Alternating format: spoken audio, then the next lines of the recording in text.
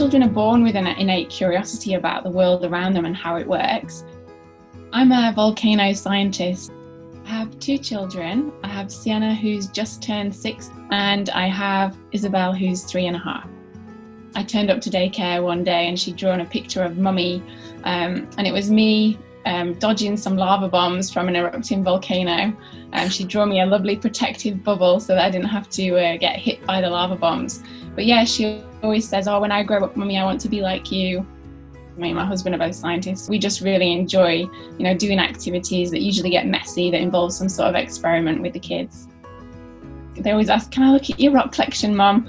Sienna's seen some photographs of me doing an outreach activity, so we did it at home, and to make it a bit more fun, they wanted to put animals on different sides of the volcanoes to see which ones were going to die from the eruption. Hi, I'm an astrophysicist, and I have a 7-year-old kid. His name is Luke. I have to confess that Luke has been learning about science and astronomy since he was just born. Some few hours after he was born, and I have him for the first time holding him, I was telling him plenty of things about astronomy. Of course, he was just a baby. But when he was around 2 years old, 2.5, I was trying to introduce him to the planets, and he loved the planets. Something that he learned very, very, very young was to distinguish all the different planets and to name them both in Spanish and in English. Mercury, Venus, Earth, Mars, Jupiter, Saturn, Uranus, Neptune, Pluto. Yeah! We usually do plenty of games in a whiteboard, from math to astronomy, biology, and ecology, and he loves doing all of that. He has also participated a couple of times in my science podcast. I hope he's taking all the advantage that he can of having a scientist as a dad, showing him all these things, all the curiosities that I have always had. I'm very much connected to him. I think that sometimes he sees me much more like a friend than a dad, and I have some issues with Mom around that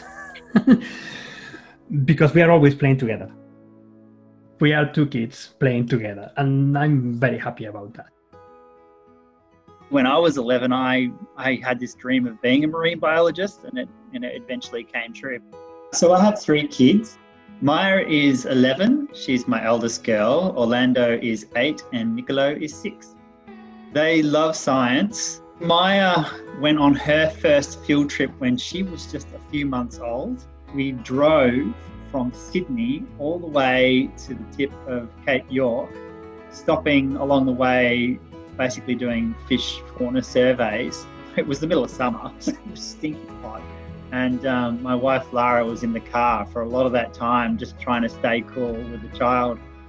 Orlando was not all that keen, but once I started really focusing on sharks and rays, he suddenly decided that that was a cool thing. And so his favourite animals in the world now are sharks.